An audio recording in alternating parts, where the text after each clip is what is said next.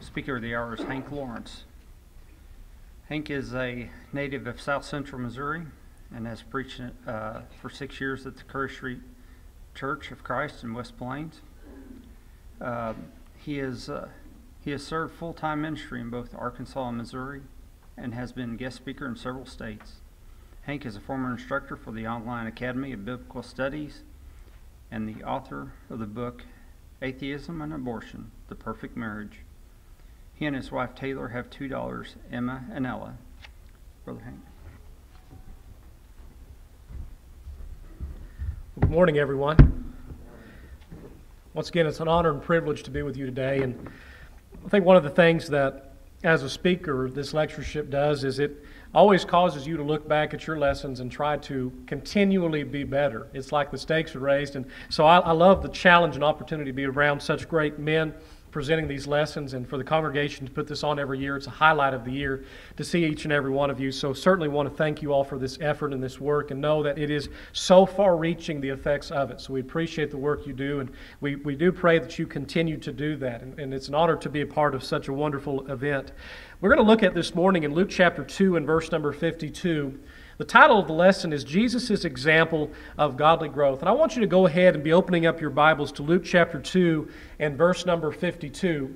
And while you're turning over there, I want you to, once you get there, pay attention to the picture on the screen. Now, one of the most interesting types of birds has to be what's called the cowbird. I don't know if you've ever heard of a cowbird, if you've ever seen one. They're not really very significant to look at or anything like that. They kind of look like a little black bird with a little brown head. But one of the reasons that they're so significant and special is in how they raise their young, or rather a lack of how they raise their young. They're what's called a brood parasite. And the cowbird is probably the best known example of what a brood parasite is. Now, there's a lot of different organisms that are brood parasites. You have them in insects, you have them in birds, you have them in fish. And what this means is that they rely on others to raise their young. That is the example of what a cowbird does. And so in birds, what the cowbird will typically do is they will go and lay its eggs in a host's nest, and then it will allow the host to do the raising of its own children. Now, the cowbird is interesting because it's not really the species. Now, there are species, and you've probably seen them, that become very aggressive whenever they're young and pushing the other little birds out. The cowbird doesn't really do that, although there's some examples where it does. But one of the main things that it will do is it will use the resources, the nutrients, basically all of the attention of the host bird in order to raise up its youth. And now, one of the things that cowbird usually does to the detriment of the other nestmates that it has is it grows a lot faster and it gets bigger a lot quicker. And so the attention and all the nutrients and all of the food go directly for it. And so it actually outcompetes those that are there for resources. Now, you think about the cowbird, and I think about, while we find it in nature, we find it in insects and birds and fish, a lot of different species that do this. It's unfortunate that we definitely have a lot of cowbirds in the world today when it comes to human parents. There are a lot of people today who drop off their children for someone else to raise. And they drop them off and say, well, it's your responsibility to raise them. And they drop them off, and I don't necessarily know if it's a place or a person. And they expect that place or that person to raise them up and to nurture them while they themselves are absent. We have a lot of cowbirds in this world today. And I think we cannot be surprised at the declining number of faithful youths whenever we consider this example, and whenever we look at the amount of parents that exist in our world today that will simply pass off their young people to be raised by something else or someone else. We have to be very careful that we are raising them up with a godly example in our mind, doing so in the way the Scripture will tell us. And there is no topic, I believe, more important than the topic of this week's study, especially as we consider the subject of children and how well or perhaps how poorly we raise them up. And as we are considering the next generation that is coming up, and Brother Mornay last night in talking about how this generation's duty is in looking at the next generation and leaving them behind with something that they can look at. But in this generation where we say the world has gone completely mad, we can say, well, how exactly do we go about raising up the youth? How exactly do we go about raising them up with this godly example in mind? And one of the ways that we must avoid being a cowbird. And so in Luke chapter 2 and verse number 52, there's 4 principles we're going to look at this morning that we're going to get from the text in Luke chapter 2 and verse number 52. Now this text is going to be interesting because this is going to be more of a transition text than anything. A lot of times it's looked over because you're looking at it, and whether you're looking at the examples of Jesus' early life or what led to him, what led to his birth, and kind of all of those events, and then looking past that, verse 52 is kind of a stepping stone from one portion of his life into the next. But it is so important for us that we read it and understand it. Luke 2:52 says, "And Jesus increased in wisdom and stature and in favor with God and man." We're going to look at 4 principles this morning that come from that verse. I'm going to go ahead and give them to you so you have them and you're ready for them. The first principle is that principle of focus. The second principle is the principle of modeling. The third principle is the principle of relationship. And the fourth and final principle is the principle of process.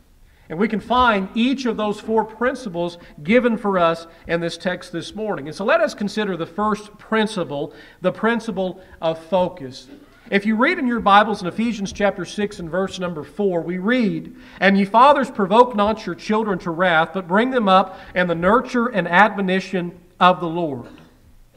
Now, isn't it interesting that we are told what not to do in order to be effective, in this case, fathers? What not to do, and that is to not provoke them to wrath. Now, you think about this. How can we provoke our children to wrath? There's a few different ways we can do that. Perhaps we ask unreasonable demands of them, things that are simply not possible. How about we are too severe? Or even perhaps by our own anger rising up, not controlled, and we pass off that anger to them. We're wrathful towards them. How about perhaps by not being consistent? How about by not nurturing them, and so the child loses confidence in us? And so whenever you think about the focus of us as parents, we're told here what to avoid, but we're also told what to do. And so you'll notice here in Ephesians 6 and verse number 4, they should be brought up, they should be nurtured. That means being brought up, and it says in the training, in using discipline there. And the use of discipline and admonition, which also can talk about correction. So we are to bring them up appropriately, but not to provoke them to wrath. And we need to especially be careful that we're doing this when it comes to areas of spiritual and moral training. Whenever you and I think about what our focus is, your focus as a parent is what? If you had to boil it down to one single focus of what your job is as a parent, what is your focus? Is it to raise holy children? Is it so that they might be faithful whenever they go and whenever they depart from the home? That is our goal, and that is our focus in our mind in order to produce faithful children. And so in order to do that, we must be focused. Do you think there was a direction for Christ? And Luke 2 and verse 52, as He is increasing in wisdom and stature, as He is increasing in favor with God and man, do you think that He wandered aimlessly without any focus of what the goal was in His mind? No. He was focused on what He must be, on what He must become.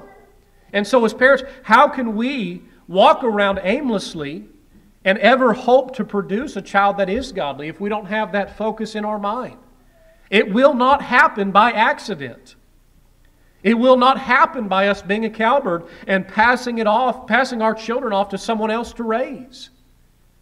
My friends, we've got to be careful that we are focused.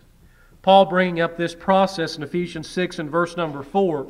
If I know what my end goal is, and let's say my end goal is children that are faithful, I can make a game plan on how to reach that. But if I don't have that goal in mind, and I don't have that focus, and I don't have that target, I'm going to be wandering around without any purpose, without any direction. I'm going to be blown this way and that way. No, we've got to have our minds focused.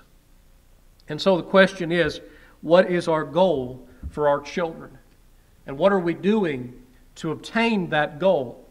We're not going to get there by wandering around aimlessly. Another principle we find from Luke 2 and verse number 52 is the principle of modeling. Now in our text here, another text we can look at, if you turn your Bibles with me to 1 Corinthians chapter 4, verses 14 through 16. 1 Corinthians chapter 4, verses 14 through 16.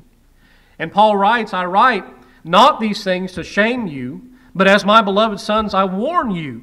For though ye have 10,000 instructors in Christ, yet have ye not many fathers. For in Christ Jesus I have begotten you through the gospel. Wherefore I beseech you, be ye followers of me. Now as you stop at the end of verse number 16, Paul is urging them. He is admonishing them. He's telling them, and this could be said, I urge you to imitate me. And you think about all of the different examples he is talking about that they have, and all of the different ways that they are being pulled. And if we are modeling ourselves after this person or that person, and let's say that their minds are not spiritually focused, we are inevitably going to become more like those people we spend our time with, aren't we? We are the combination, we are the fulfillment of all of those different people in our life that have influenced us. That's who you and I are. And so as we look at our children, Paul wasn't writing this to shame them of their neglect or anything like that, or their fellow laborers. He was warning them that they are not following Christ. That's the warning that he gives them back there in verse number 14. And he's telling them by not following Christ, you're going to make a shipwreck of your life. And it's going to be a tragedy. And so he is pleading with them. They have many teachers in Christ, he says. They have many teachers in Christ, but they have one Father in the gospel. And so he says, being a faithful man, being a man who's following after Christ, he is pleading with them for their own good so that they might imitate him in Christ. Remember, we talked about in focusing how it begins with a goal. And parenting begins with a target on the wall. It begins with us aiming for something, and a child, that our goal is for them to reflect the character of Jesus Christ as their target. We have a target we must aim for. We have a target then we must pursue. Now, whenever you think about this, we ask the question, and this is an important question for all of us to consider, who exactly is doing the teaching of our children? Are we doing the teaching of our children, or are we letting somebody else? Is it us or is it the world? Because regardless of who is doing the teaching, somebody is teaching them. And they are absorbing information from someone, from some place. There's an inevitable result of modeling. And that is the simple reality is your kids will become like you. Now, if that is the case, what does that mean in your family? What does that mean in your family? Now, don't get me wrong, you don't have to be perfect to raise faithful children, but they will be like you. And so as they are like you, is that something that you would be proud to say that they're like me? Or is that something where we need to look at the target again? And so the thing that I encourage us all to do is we understand this principle of modeling and this principle of this idea that children are going to grow up and be like us, whether we like it or not.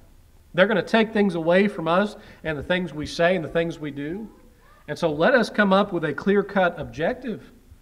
If we know that's the case, and we know that they will be like us, then what am I like?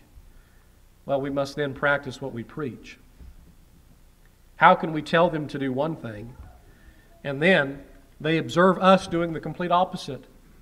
There's an old saying, do as I say, not as I do. Does that rule apply to parenting? No, that's the worst advice you can give, because actions do speak louder than words. And so as a parent, knowing that they will be like us, knowing that they will turn out because of the actions and the words they have seen me do, what exactly then am I doing? In Matthew 23 and verse number 3, Jesus there in his confrontation of the Pharisees, that's what he called them out. He called them out because they were telling the people to do one thing, and they had no concern for following it with their own life. He tells them, all therefore whatsoever they bid you observe, that observe and do, but do not ye after their works, for they say and do not. You know, the Pharisee mentality is the picture of a hypocrite. And as a picture of a hypocrite is seen, do we have that picture as a parent of perhaps being a hypocrite, where we're telling them to do one thing, but in the end we're doing something totally different? Whenever we look back at the growth of Jesus and you see the principle of modeling, as he is increasing in wisdom and stature, he is becoming more and more like his heavenly Father. There was a goal in mind that he was seeking after, and there is a goal in mind that we as parents must seek after. The next principle we consider is the principle of relationship. Now turn your Bibles to 1 Thessalonians chapter 2 with me. 1 Thessalonians chapter 2, and we're going to look at verses 7 and 8. Parents, we must build relationships that bond. 1 Thessalonians chapter 2, verses 7 and 8 says, "But we were gentle among you, even as a nurse cherisheth her children. So being affectionately desirous of you, you were willing to have imparted unto you not the gospel of God only, but also our own souls, because you were dear unto us." Now keep reading verse 11 and 12, that same book and chapter. "As ye know how we exhorted and comforted and charged every one of you, as the Father doth his children, that ye would walk worthy of God, who hath called you unto his kingdom and glory." Now, as you consider these words, kids have to know two things as they are growing up. Now, not just two things, but they do have to know these two things. Number one, that they are significant. That means that their life matters. Their soul matters. And they must also know that they are secure. As you think about a child, one of the beautiful aspects of a mother so often builds up that security by that love and that affirmation that she carries for her children. But fathers also have to do their own job as well, and making sure there are boundaries that are there so they know that they're safe, so that they know that they're significant, that they are secure. The stronger our relationship is with our children, the more they will embrace what we practice and preach. Now, whether or not that's a good or bad thing is up to us. But we get to pick. Do we have that relationship with them? And the strength of that relationship, it'll determine, and conversely, the weakness of our relationship will very much likely be the cause of how they turn out to be one day. And so whenever we build the relationship with our children, tensions, tests, and difficulties, these things are all normal. These things are all part of growing up. And whether you're on the side of a child or the parent, or whatever you might be, even as a grandparent, and teaching those coming up these principles, we've got to make sure we have that relationship. I read that there are 8 keys to building a relationship, especially when it comes to children. And these 8 things are this: to communicate love, to let them know that they're loved, to schedule time with them, to not be so busy that we forget about our job and goal with them. And then in looking at that time, to spend time that has focused attention on them. And then consider, one of the most meaningful things we can do is give them eye contact. All of these things are just talking about giving them the time of day. To not pass them off to somebody else. The 5th is meaningful embraces.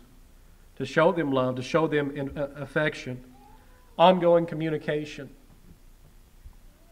Having fun together. And then how about praying together? The 8 keys to building a relationship with children. And I look at this, and obviously with all of the things you have learned this week, but look at this as a parent and say, of the things I'm doing well, what am I not doing well at? What am I struggling with? What are the things that I could work on to be better at? Pick one of those things and do that this week. Pick one of those things and work on that this week. As parents, a lot of times we're expected to have all the answers. In reality, we don't, do we? But we do have the guidebook, and we do have a way to show children that we do love them.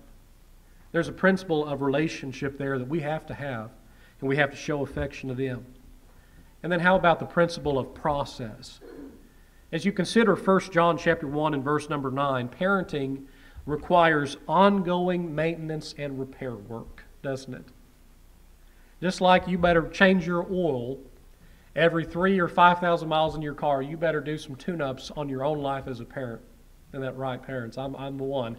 And y'all just are caught in the crosshair. This lesson is for me, so I hope you get something from it.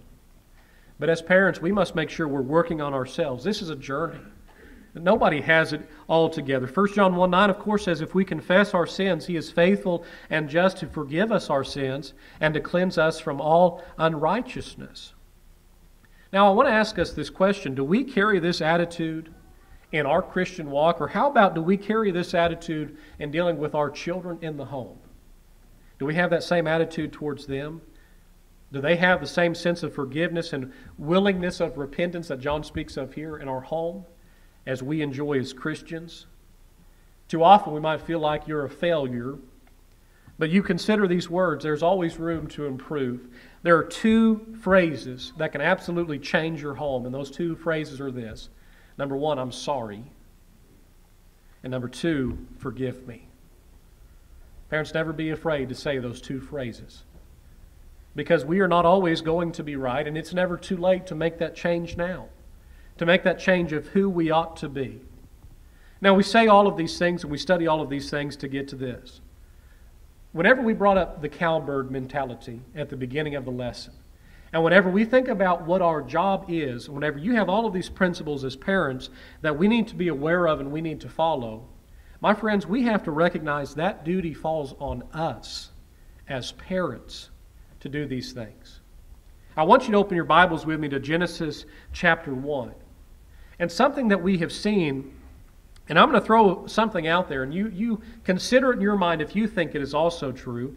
Have many replaced the job of the home to raise faithful children with positions such as youth ministers and youth and family ministers? Have we replaced the duty of parents with somebody else, just like a cowbird does? My friends, this office is something that is foreign to Jesus, to Peter, to Paul, to Titus or Timothy. Matter of fact, if you do a little bit of digging, you'll find that this concept was borrowed in the mid to late 1800s, and it was borrowed from denominations. And whenever you see this concept come up, there's a reason this position is given, and I've heard a lot, is given this age-old line, well, the church is losing its young people. We need them. But if you turn over there to Genesis chapter 1, verses 27 and 28, friends, do we not recognize the church doesn't have any young people in that way? The church did not bring them into the world. And friends, you realize that the church is not charged with rearing them? Do you know who is charged with rearing them, if not parents? Genesis chapter 1, 27 and 28, so God created man in His own image, and the image of God created He him, male and female created He them.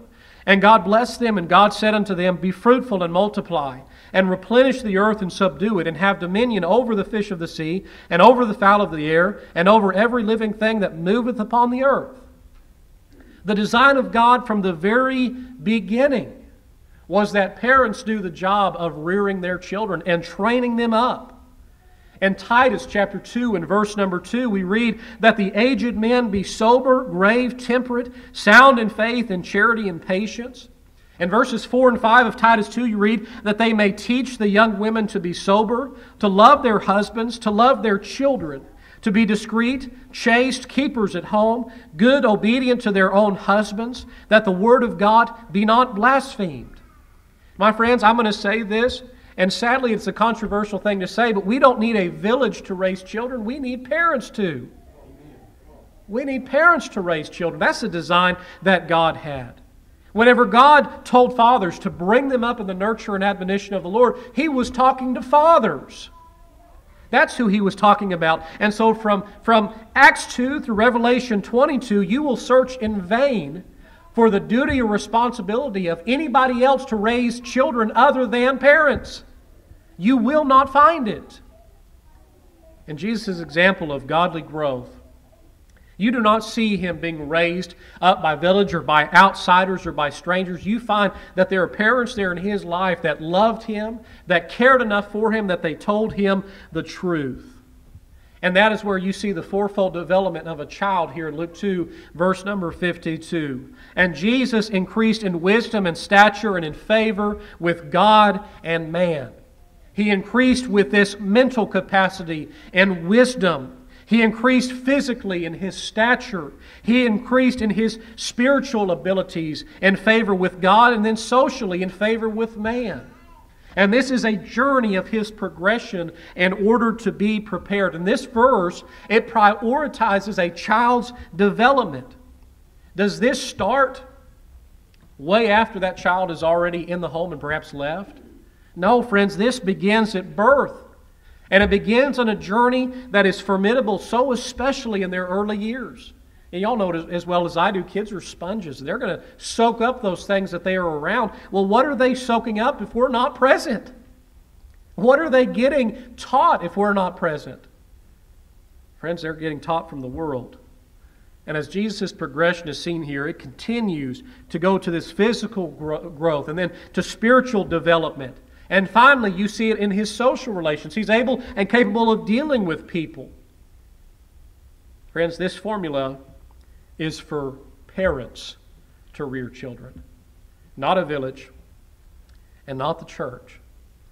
And I don't mean that in saying the church has no responsibility to its young people. Don't misunderstand me.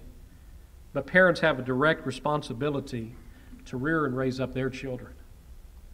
I say this because too often we as parents, and I'll say I'm as guilty about it as anybody perhaps is, it is so very easy to be distracted by the physical, the social, the mental, and to neglect the spiritual. We might see them growing up, and I've known it, I saw it in my life growing up, I see it now with my young children, but we see parents, they shuffle their kids off to athletics as soon as they can toss a ball. And that's fine. But they emphasize popularity among their peers, and they go about and then hand them over to an individual to give them more or less propaganda without ever telling them the difference. My friends, we cannot pass our children off to strangers and expect to teach them, if that is who is doing the teaching is the stranger. And then sadly, if there is any spiritual development, so many parents will hand their kids off to a youth minister. They'll say, well, that's his job. That's what he's supposed to do, is raise them up. Nope, that's not the case. My friends, the church owes young people the same thing it owes everyone else in this world, and that is to preach the unadulterated gospel of Christ. That is the job. In Romans 1, verse 16 and 17, I am not ashamed of the gospel of Christ, for it is the power of God unto salvation to everyone that believeth, to the Jew first and also to the Greek. For therein is the righteousness of God revealed from faith to faith, as it is written, the just shall live by faith. The church is not the home, and the home is not the church. Both of those places are divinely established institutions with divinely established functions, both in their own spheres. We must make sure we are taking very special care and attention to what we are doing in our homes. Neither one of those may usurp the function of the others, but the church does so when it says that it is its job and not the parent's job to raise and rear up children. My friends, we must leave it to the parents. Go to Genesis chapter 18 and verse number 19. Genesis chapter 18, verse number 19.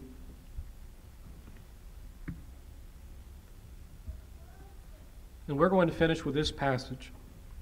Genesis 18, verse 19, we read, For I know him, that he will command his children and his household after him, and they shall keep the way of the Lord to do justice and judgment, that the Lord may bring upon Abraham that which he has spoken of him. You know, think about that in verse number 19. He knew that they would command their children, their household after him, and because he knew that they would be able to keep the way of the Lord, to do justice and judgment, and that they may be able to get all those promises that were made back in the days of Abraham. My friends, children need homes where the Word of God is revered and Christ is honored. They need homes where mom and dad are proud to be Christians and do not cower whenever the rubber meets the road and they're questioned on why they believe what they do. We need a home that will raise up children by God's design. As Luke 2:52 tells us, and Jesus increased in wisdom and stature and in favor with God and man. Let us raise up children God's way, the way Jesus grew. Let us raise them up to be prepared to face this world, to face the challenges that might be in it, and then be able to go on and be ready to ultimately one day hopefully have that home in heaven.